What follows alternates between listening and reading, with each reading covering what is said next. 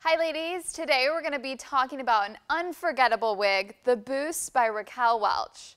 Now when I took this wig out of its box, all I did was give it a really good shake and I placed it on our mannequin. Now I've smoothed it out just a little bit like we have shown on our website, but you can also use hairspray to really give it a fluffed out, texturized look if you'd like a little bit more volume. Now this color that I have here is R11S, which is also called glazed mocha. It's a light brown with highlights of blonde throughout the top, so it looks sun-kissed and natural. Let's take a quick look inside this wig's cap construction to see what makes it so memorable. This cap features a closed lace top as well as a soft band along the forehead.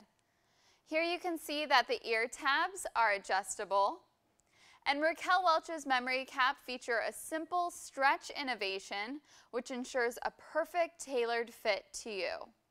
You'll notice that the sides and back are open wefted, which allows air to come through, making this wig extremely lightweight and breathable, which is perfect for everyday wear. Around the back of the nape there are two adjustable Velcro straps which can be loosened or tightened up to a ½ inch. Now for the fun part. Let's go ahead and see what the Boost looks like on.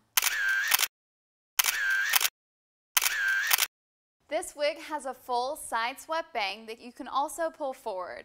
It'll measure about 4 inches in length, and I'm wearing it off to the side. Now depending on your mood with this wig, you can wear it smooth down or you can even spike it up for more volume, however you like. If you check out the sides, ladies, you'll notice all of the beautiful textured layers which really give this wig a lot of body.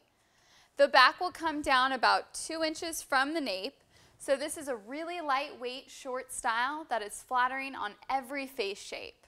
To find your shade, just reference Raquel Welch's coloring shown on our website. Thank you all again for watching The Boost by Raquel Welch.